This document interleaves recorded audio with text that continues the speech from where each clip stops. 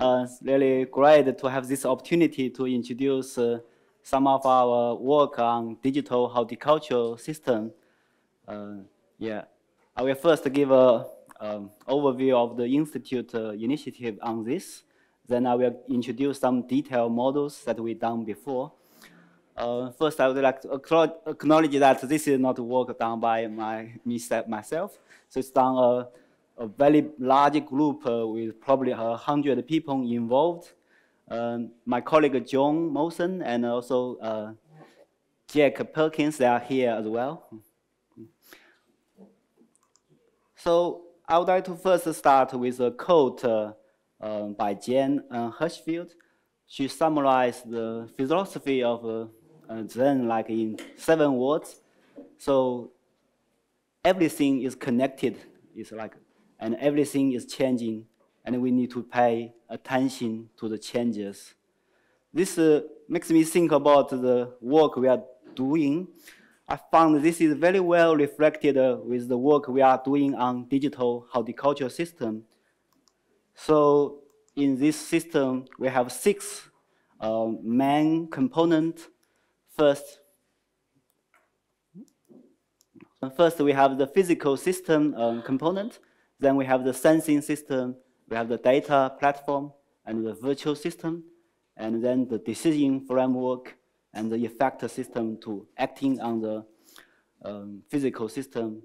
So in this work, we will treat like the physical system and the virtual system as a very connected system, and everything is connected.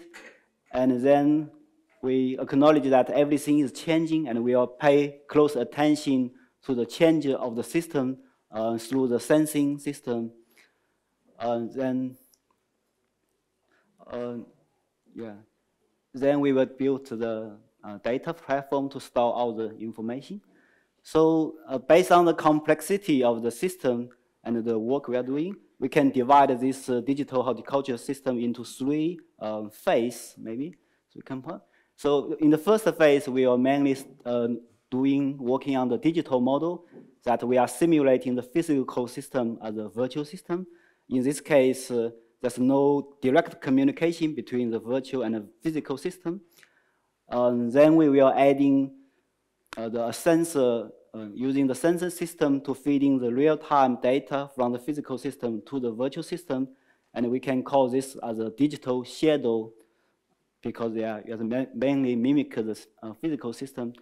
Then finally, we will deploy the decision framework and the effect system like the robot in field. Then we can complete the digital twin as a system. So our vision was to build and validate a multi-scale digital twin platform that will allow us to horizontally and to simulate, interrogate, and design, and ultimately prescribe and control the structure and performance of the perennial horticultural system and across the value chain, including post-harvest and to the market as well. So initially, we will use the 2D plant cordon system using Royal Gala apple on M9 rootstock. Yeah. So this plant cordon system was a kind of innovation of our fruit physiology group. So first, they used the advantage of the natural growth habit of the tree that grows vertically. So you can see the system all the cordons are vertically positioned, and we keep the top of the shoot that continually grows. We don't remove it, so this can help us suppress the lateral branching of the shoot. And you can then based on the artificial spur extinction principle, we control the number of spurs on each upright, so the yield is well controlled. Then we reduce the low distance between the plants to 2 meters, and the plant distance is increased to 3 meters. And you can see that from the picture in the right corner, you can see a fruit wall of this apple production system. So the big advantage of this system is that it has a very large yield advantage. So it can increase the current yield of 35 tons per hectare to about 100 tons per hectare. And for some later harvesting varieties, it can even reach 150 tons per hectare. And furthermore, it can even increase the uniform of the fruit quality. Our study, field study suggests that you can increase the rate of the first grade rate from 65% to 85% first grade. So that increase the farmer's income a lot. So because this system is, we have been tested for about 8 years, but there are still many things that the complex biological interactions within the tree will not fully understand. And we would like to use the digital model to help us and to optimize the system furthermore. So we started a journey on the building an apple digital twin. So currently we have like 5 programs. Each program with about 2 million New Zealand dollar annual budget. And we have about 100 staffs that are involved in the overall work. So we have 2 modeling programs. One focused on the apple tree model, and one focused on the orchard ecosystem. And when we have the smart sensing and imaging system working with the field phenotyping. Yeah, it's a bit different from the glass house and the growth chambers. And we have the data architecture, analytic, and visualization program that are working on building the data platform and modeling platform for the simulation. And we have another program focused on the stakeholder values and metrics. So together, those 5 programs are working on one objective. We would like to develop the called minimally functional digital twin first. So we frame the question as, can we grow Royal Gala plant cordon FOPS system in silico such that the virtual tree and fruits can respond to management actions like tree architecture, crop loads, environment, and specify the abiotic and biotic challenges like pest and disease in the way that mimic the real orchard and supply chain system and are testable. So I will give a brief introduction of each program. So first program is the data architecture, analytics, and visualization. It has 4 projects. So the first project led by Jack Perkins, he's also here today. So this project focuses on defining the data standards and flexible and standardized data ontology for interoperability. So we will have the data ontology to store all pieces of the data in a tree structure. The second project is theory and tools for model integration. So this project focusing on developing common tools for model integration because we have quite many different types of model. So we need to develop, track the assumptions, analyze whether they can be integrated nicely. The third project is the system build. So this one is the hard horse. It's basically building directly the data platform and modeling platform that we can use to serve as a simulation engine and to conducting all the actual calculations and simulation. So the fourth project is interactive visualization. So this one we will try to build the 3D interactive visualization user interface of the growth trees, and also to design a 3D orchard designer that we can play with the design of the orchard and to run the simulation. So one highlight of this program is probably the system build, the data platform, and the system we are building. So the draft idea is that we have the configuration user interface that we can configure different models and select the model combinations that we want to run. And after configuration, then we can call the model to run. And each model will output their the stat variables to the called the simulation cache, which is basically the physical memory storage. Then each model has the API or functions that you can call to access other models' state variables. And then we have lots of we have a long-term storage as well for further explorations. We are closing to having a prototype soon, maybe in a year time. So the second program is the smart sensing and imaging system. So it has 4 projects. The first one is instrumented tree and orchard. So this one is focusing on automating the tree and environmental measurements, including tree architecture and sap flow and stem diameter. Those. And the second project is the sensor interpretation. It's basically building the data analyzing pipelines to extracting all the meaningful information from the sensor, the instrumented tree and orchard. So the third project is the physical sensing system. So this one is actually making some innovation in the physical sensing method. It's mainly using the photonics to measure the fruit quality as well as the light spectrum distribution in the canopy. The fourth project is the molecular and volatile sensing. We're trying to develop some novel sensors for understanding plant responses to environment and management. So one highlight of this program is that we have just deployed the imaging rig in field. Not this one. This is when we are testing in the in the backyard. Now we have deployed in the actual orchard. Currently this sensing imaging rig has like capacity to of the high resolution RGB image, and it can do the stereo of pair. It has 2 imaging heads from both sides, and we have a time of flat camera as well to create the 3D point cloud.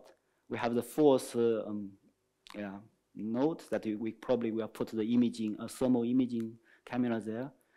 Currently, we are working with our collaborators to develop the pipeline to do the organ segmentation and to construct the tree architecture. We are also developing, deploying the Bluetooth sensor mesh in the orchard.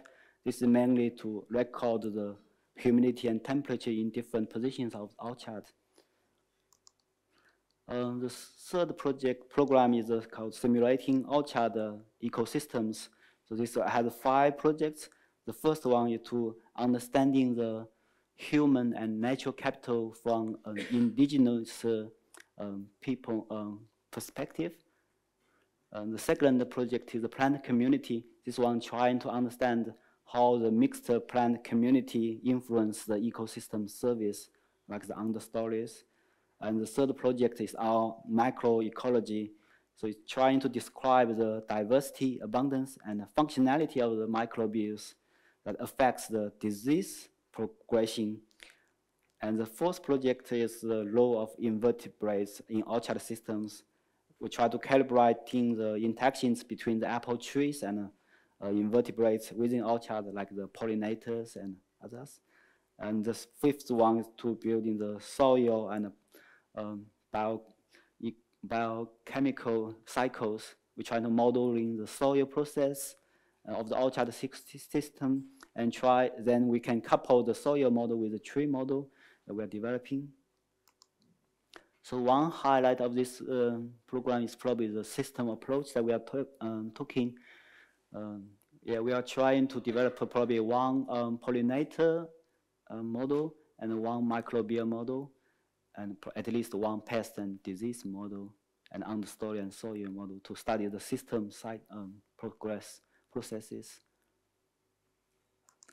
The fourth one is stakeholder values and metrics. So this one has 3 projects. First, focus on the well-being economies. We try to investigating an overarching framework that encompassing the diverse stakeholder values and behaviors. And second is the consumer perspective on the fruit freshness. So we try to identify the indicators that can communicate with the sustainable grower practices to the future consumers. And the third one is the environmental metrics. It's really focusing on the integrative metrics that are encompassing water, nutrient, and climate biodiversity in metrics that we can use for guiding other programs that work. Like if we identify this is the direction that the future consumer thinks, then we probably twist it and towards that direction. Yeah, I think the highlight for this program will be the system approach is taking from the social pillar, the environment pillar, and economic pillar, that forming a integrated view on sustainable agriculture, and for guiding other programs. So the fifth program is modeling high-performance apple system. I'm co-leading this program with Gio Stanley. So we have 5 projects within this program. The first one is building the apple tree model. It's like so we try to develop a functional structural apple tree models, and we also trying to integrate our other fundings from the remaining 4 projects. So the second one is tree structure and function. It's trying to quantify the tree architecture and organ growth over an annual growth cycle. So we'll start a bit simple because it's a perennial crop. At the start, we're just focusing on one growing season first. And the third one is energy capture, utilization, and distribution. So in this project, we try to calculate the light inception and also leaf photosynthesis, and finally the whole tree photosynthesis, and trying to identify the source-sink relationships and carbon allocation. And the fourth project is the root system physiology and modeling. So in this project, we will do some experiment to understand the root architecture, growth, and function. And the fifth one is really the fruit development, quality, and storage performance. Try to predict the fruit and quality development on the tree and in storage. So the vision of this program was to combine new physiological understanding of the function and of the orchard and fruit quality variability with monitoring control technologies. So we want to further improve the yield and the food quality in orchard and during storage, and also trying to improve the energy and use efficiency and to reduce the waste of the fruit and the inputs. So overall, I think this program, you can view this work as two major parts. The first part focusing on the physiological processes that of the tree and the environment. And the second one is actually mainly the model infrastructure that we are developing. So yeah, I will probably go through some of this quickly. Yeah, so just give you a snapshot of the work we are doing. So first one, we are trying to measuring the multi-tree graph on the, So at the start, we're doing manual measurement on the tree architecture. We are waiting for the imaging system to be ready. But then we can comparing the result between those 2 measurements. You can see we have a very detailed digitization of this tall 4 meters tree. And we can put that into the. We are ready to import the tree architecture into the model now. Secondly, last year we are measuring the light and energy distribution within the canopy. We also did some measurement of the light spectrum as well. Thirdly, we have make a very nice plans for the root, for the root and experiment plans. So we have plans to at least excavate a few trees to see the actual root distribution and architecture. We'll install the mini rhizome in field and monitor the root growth. And we will also do some aeroponic growing of the apples in the growth chamber. And we have to do some pot experiment to study the water uptake. And we also have a very nice facility for studying the root nitrogen uptake. In the upper right, you can see we have different containers that we can control the nitrogen concentration of the fertilization and then study the root nitrogen uptake. And we also have a bit thinking about the root excavate quantification as well. By the way, this is the visualization of the current tree model and a 3D root model we have coupled in the model. I'll probably talk on that later. For the fruit development part, last year we already tested about like 17 different trait assessment methods, both destructive and non-destructive, and in different training system as well. We are going to use the fruit model developed by the INRA and Avignon group team, led by Michel Zenat, to simulate the apple fruit growth. So for the model infrastructure, currently, last year we are mainly focusing on developing lots of external tools together with the model. So we have developed a synthetic root and shoot generator. Just quickly show you what does that mean. So this tool is mainly for facilitating the simulation, tree simulation that we are going to do. So the shoot generator was done in MATLAB. In this way, we can quickly prototype the tree architecture of growth. And currently, we are trying to importing the architecture we have measured into this generator, and we're developing some interactive tools that we can change the architecture in the MATLAB, this generator. Then we can export the different architecture again. So this will speed up our simulation for different architectures.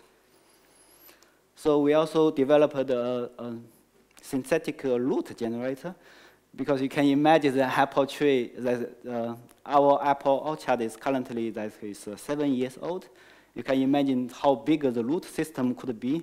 So we don't want to simulate in from the seed to the 7-year-old, because it tends to create lots of errors. So we developed using the Python code and just using some simple parameters, like the number of root at the outer angle and inner angle, and some of the root angle controls and branching. Then our code can generating the root architecture very flexibly. We can even say that we just want to sample. We have more root in this region, and our code can optimize the generator to generate more root in certain specific region to match the field, probably field sampling that we have some data before. So the third tool is like the differential tool that we are developing. This is mainly because we want to simulate the real-time data from our imaging system. So the diff tool is mainly to comparing maybe the 3D point clouds in the virtual model and with the measured tree 3D point cloud in field. So we may directly comparing those 2 point clouds or comparing the topography or graph of those 2 data. We also developed the auto documentation for the model, so we can generate nice documentations. We developed the input tool for importing the architecture data, because you can imagine if we simulate the root as a very small segment, it will have thousands of segments to be imported into the model and to keep the topology of the architecture as well. We developed the parameter optimization pipeline in Python, so the code can using the Bayesian approach. So the code can launch the main model as a web server, and the optimization pipeline can communicate with the model but just by calling this function and returning the simulation results.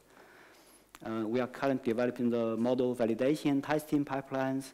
And we also employ the initial machine learning flow for analyzing the model results and developing model surrogate.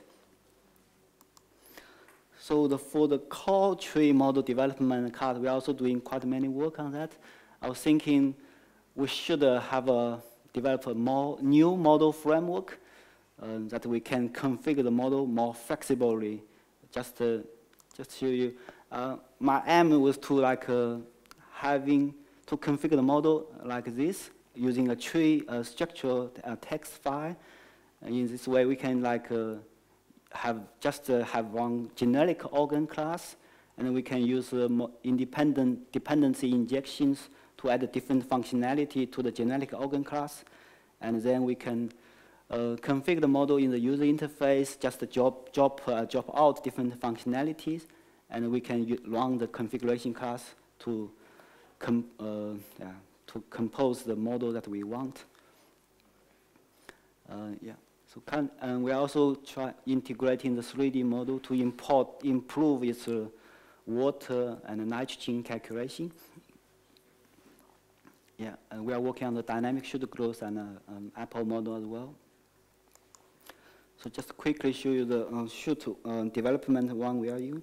So main idea was to first import the architecture from the measurement into our grow input model.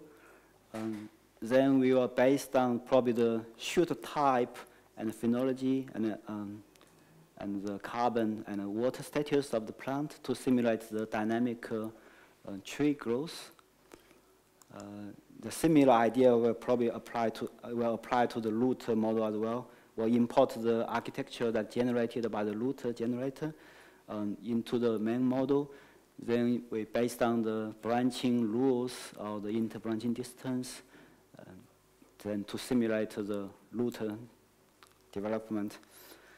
So finally, all of those findings of the previous development will be incorporated into the probably into a previous model that I have developed.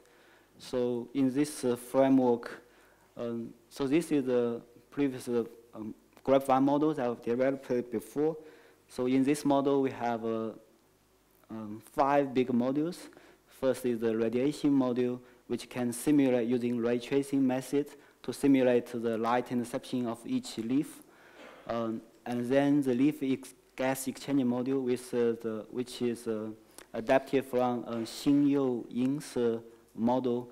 It simulates the potential photosynthesis and leaf transpiration and leaf temperature under no water stress conditions. Then this leaf simulated potential transpiration was input into the water flux module, which is adapted from Takdu Davis's model. I'm very glad Takdu is here today. So this model will account the soil water potential effect on the, then simulate the water transport from soil to root, then to the leaf, and then we will calculate the new leaf water potential and calculating the gas exchange again based on the leaf water potential and the new stomata conductance. So finally, when we have the actual photosynthesis, then we'll calculate the carbon allocation, both based on the carbon storage in the root and the trunk as well, and then simulate the carbon allocation between each organs. From the water flux module and the carbon flux module, we can get the silent water potential and fullerene sugar concentration, and this will be input into the value growth model developed by Michel Zenard. Yeah. So we did quite many calibration for this grapevine model before. We calibrated the model with the whole plant transpiration and photosynthesis, and you can see that the model can capture. We had 2 different treatments. One treatment has like 12 leaves per shoot, and another treatment has like 3 leaves per shoot, and both are in the whole plant photosynthesis measurement chamber. And you can see that the model can capture the transpiration rate at per leaf level. We also validated the model at simulation of the whole plant flux to validate the model with a pot experiment with a drying cycle, where we first fully irrigated the pot, then we stopped the irrigation for about a week. We follow the water potential over time, and also the photosynthesis and the soil water potential. And we can see the model can capture the decrease of the transpiration over time, quite fit well with the observed data. After the calibration, then we did the simulation for different leaf number per shoot treatment, and we can see that the model can capture the difference in the carbon status of the plant, and simulate the dry weight of the fruit, and fresh weight of the grape, and also the sugar concentration quite well. Yeah, because we are very interested in the fruit quality variability, probably within the plant. So last 2 years ago, so I started to incorporating a carbon transport model for simulating the carbon concentration gradient within the tree. This model was originally developed by Ala Shilasiyonwa and Jim Hanhan. The novelty of this carbon transport model is that it's combining it called a numerical approach, a computational approach in the model, and with a numerical analytical solution. And originally they compared the numerical solution in the model and the analytical solution by other authors, and they found this matches very well. Just quickly mention that this model simulated the carbon flow in between different nodes, internodes of the shoot, based on a carbon potential. Then the carbon potential is basically it's calculated as the square of the carbon concentration of that position divided by 2, and by this new form, you can have the linear iteration of the equations.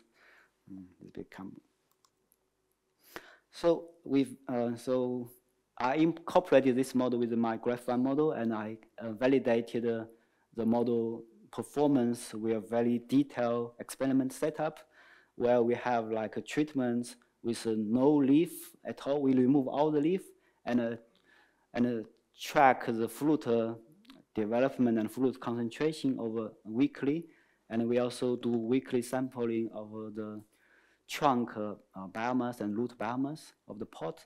We also have other 2 treatments with 25 leaves per vine and 100 leaves per vine.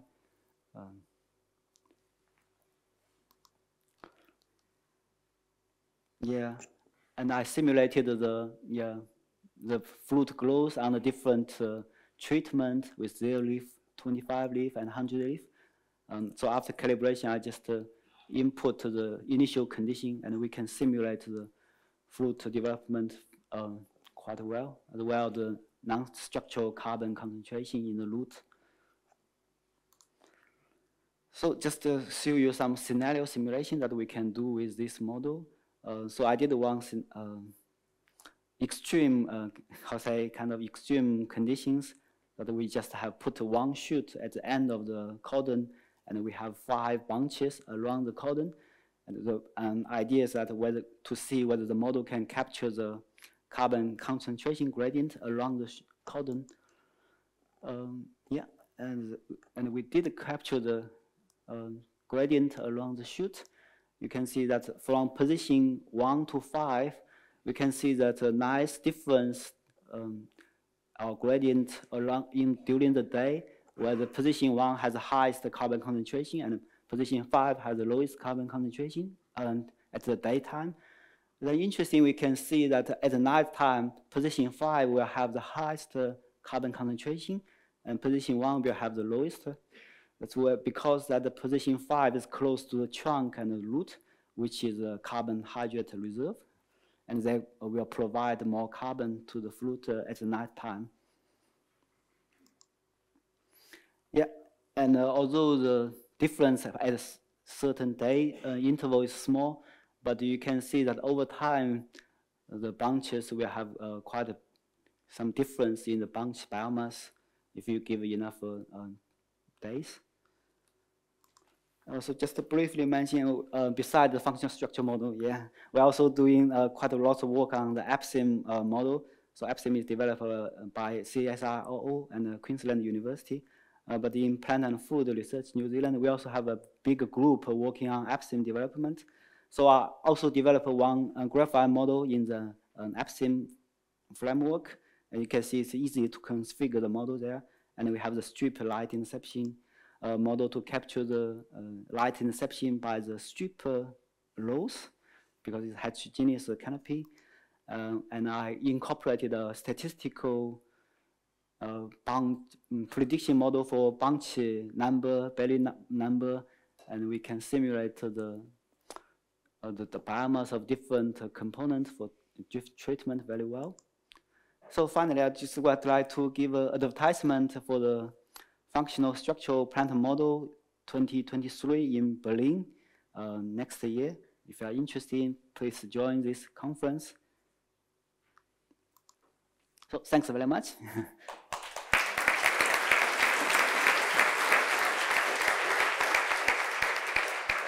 Thank you very much for the very complete talk on what you have achieved earlier on your previous project and also the wanna do part on the apple, which is connected. So we have time for questions.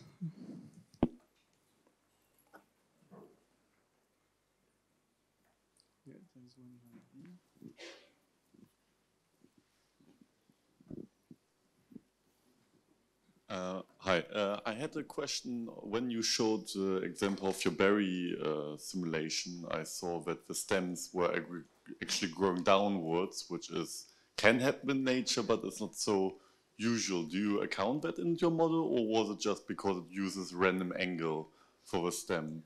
And you another, well, yeah, maybe first this question. You mean for the pot experiment? Yes, this one. Yeah, this is because this is called a bushed vine, because you are growing the vine in the pot. So it's actually very compatible with the actual experiment. Okay, so you actually see the downwards growth, so you don't have the stems growing towards the sunlight. Yeah, this is kind of bush, so if you have some gravity to falling down, well, although it's trying growing up. Okay, so you account for that basically. Yeah. Okay, and second question would be, I guess you work mostly with clonal crops or apple and vines, but when you have different genetics, are you also planning to, for example, add QTLs or other genetic markers in your future function models to account for genetic diversity between cultivars? Yes, we are thinking in future we are incorporating some genotypic variability, but mainly through the probably model parameters to link some genetic variability on the model parameters. Okay, thank you. Yeah, thanks. Other questions?